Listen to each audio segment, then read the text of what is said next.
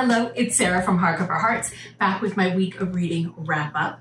This is where I talk about the books that I read last week, what I'm currently reading, and potentially could read next week based on my mood and numerous factors. So I tried to put this up yesterday, actually did the whole video, edited it.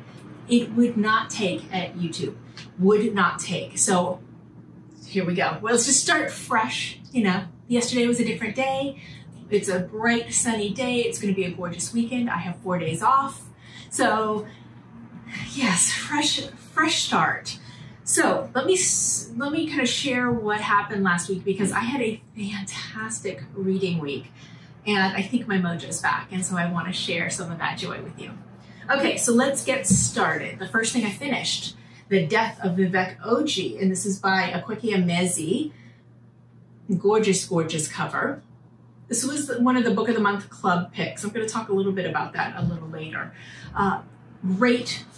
From the moment you open this book, it captures you. You open with the death of Vivek OG, that he died on the day the market burnt. And his body, his naked body, was left on his doorstep. And his mother finds it. That is there's a very visceral reaction similar to what I had with Jintu by Jennifer Nsabuga Makumbi. In this story, there's also a very similar type of opening. That scene felt very familiar, but this is much more about generational trauma and a curse that carries through generations. And so you see many, many layers and many lives. Whereas this is a tighter focus on a specific family in Nigeria. This is so much about visibility, about being who you are, about secrets, about having one foot in one place and one foot in the other, and very much expertly done, just very well done. It starts with two brothers who marry two wives and their sons. And they're all very close. The wives don't get along as well, but it really takes forward with Vivek and his cousin, and that's where we really focus our attention. It's beautiful. It's very fast, very simply told, but very fast, and there's a lot here. I thought it was remarkable. I gave it 4.5 stars. So I recommend you read that. Then I finished The Empire of Gold by S.A. Chakraborty. This is the last of the Daevabad trilogy, and I feel like I can't say too much about it because it's a trilogy, and what I say about this one might give spoilers to the journey that people are going to start with volumes 1 and 2.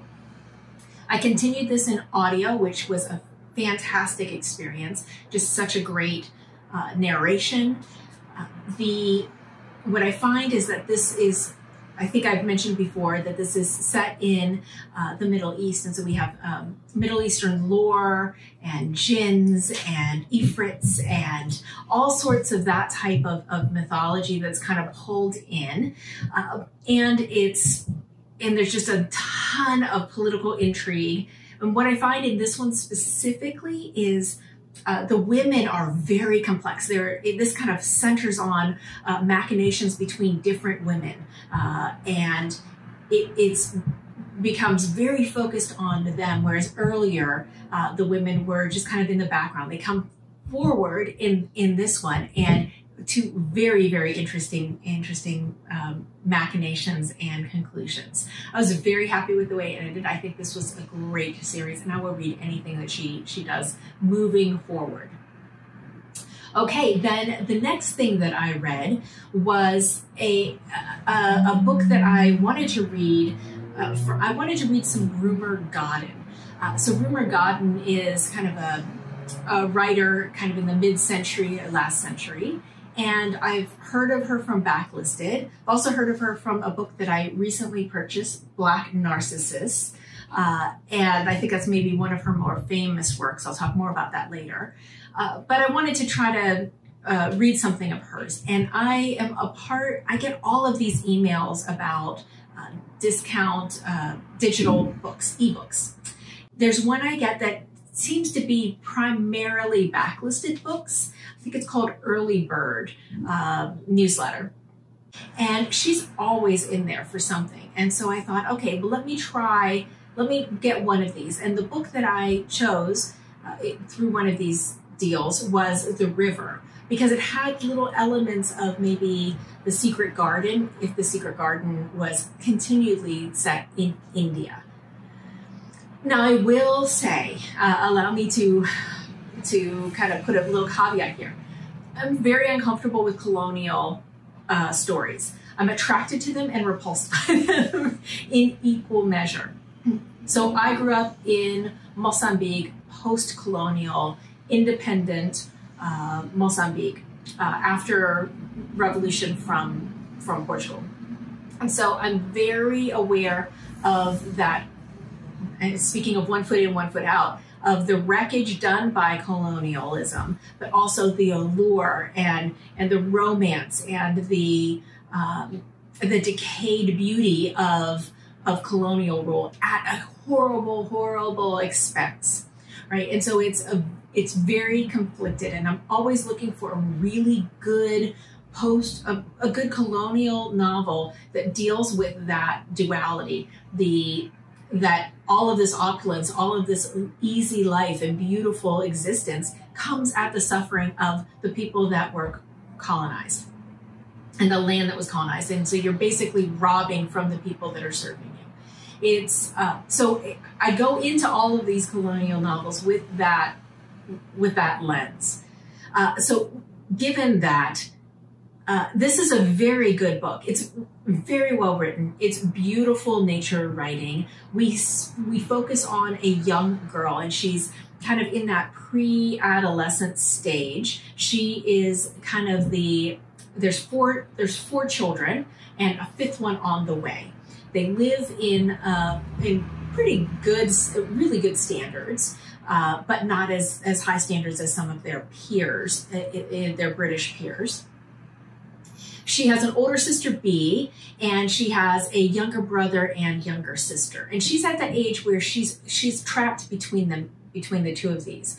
B is kind of really separated herself. She's starting to do her own things, and she's more of a teenager now. And our character is kind of right there in the middle, where she's interested in type of the things that B's doing, but she's still playing with the younger kids. And she fashions herself to be a poet and wants to be a poet. And so she writes poetry and the like. This is very much about the seasons of life. It's very much about the passing of time. So nature writing is really beautiful here, as I mentioned. The characters are really great.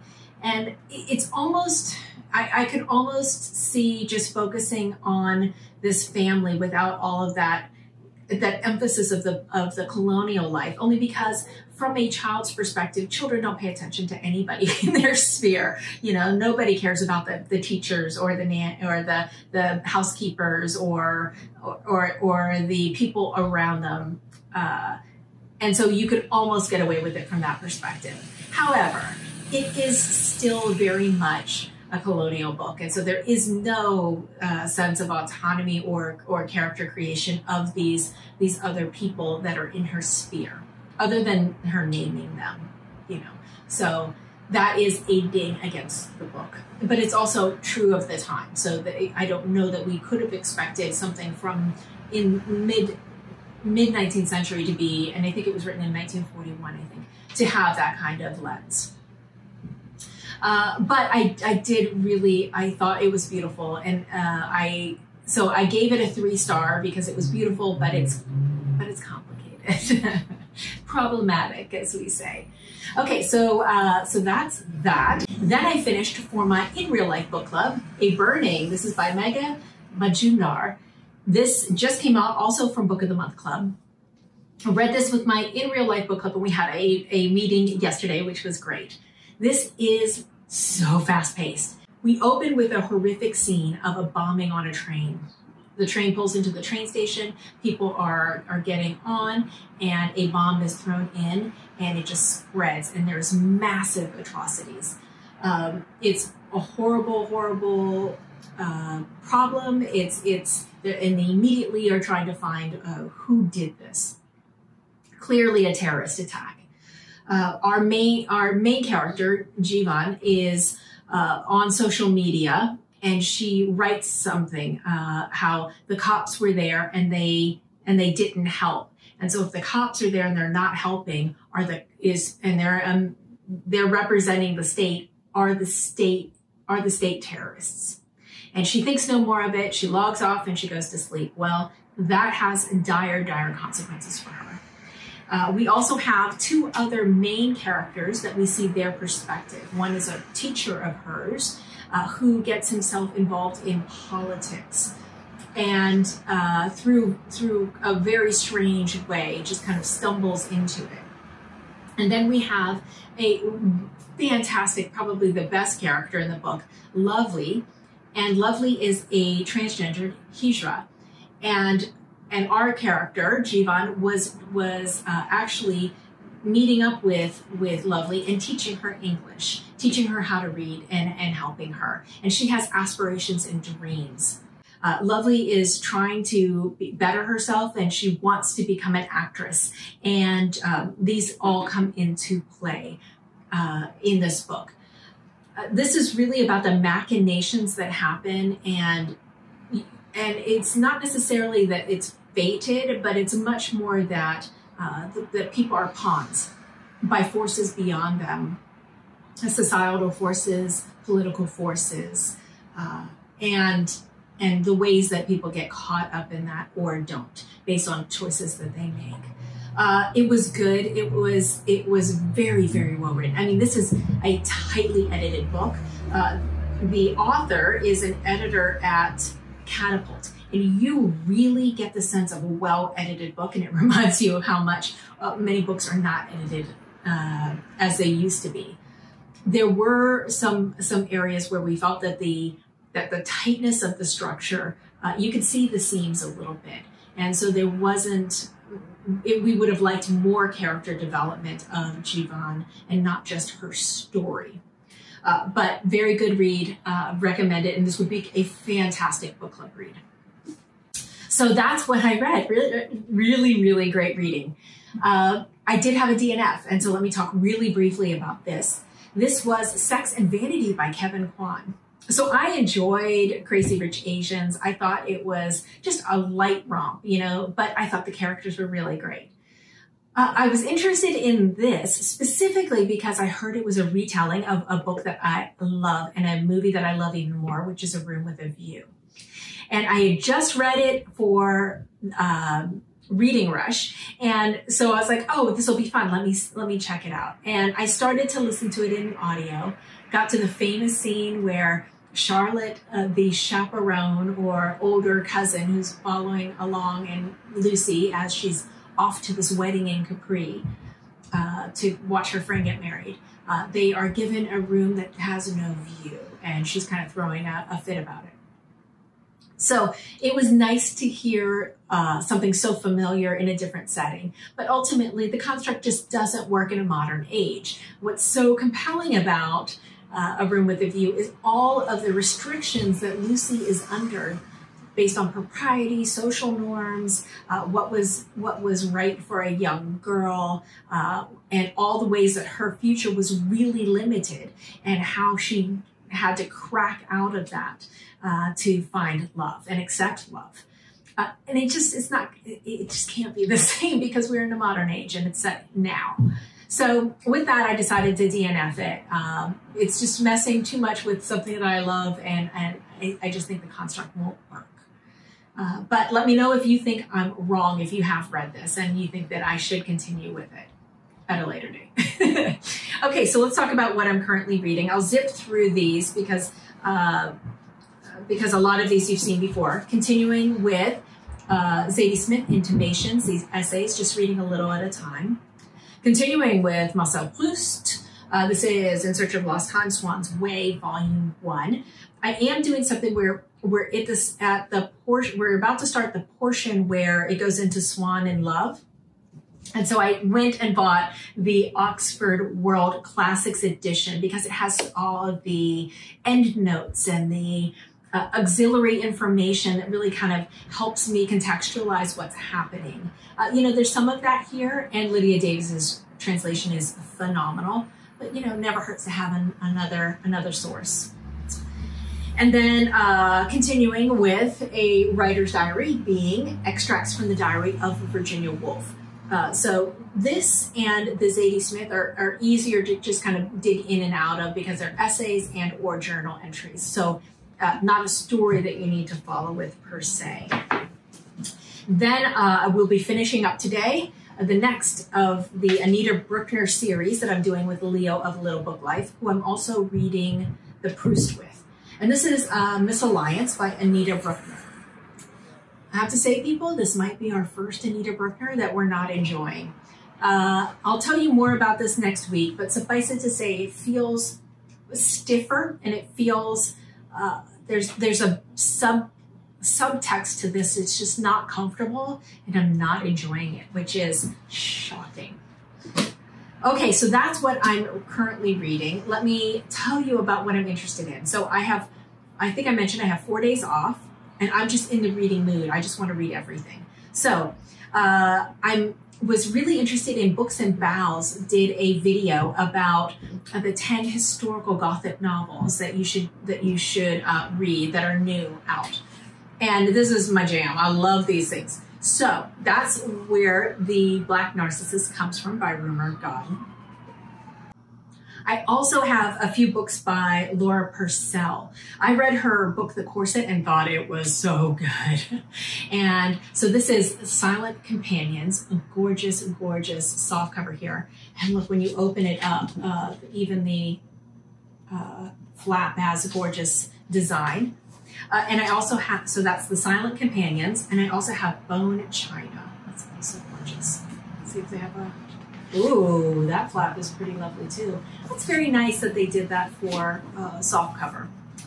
Let's see what other ones. Then also Book of the Month Club, Things in Jars by Jess Kidd.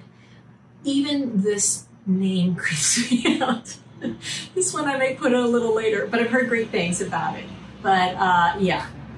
Then these were two new ones from the Books and Bow that I hadn't heard of, so I went and bought them because, of course, Wake and Hurst by Michelle Paver. Look at that cover, kind of a silver foil.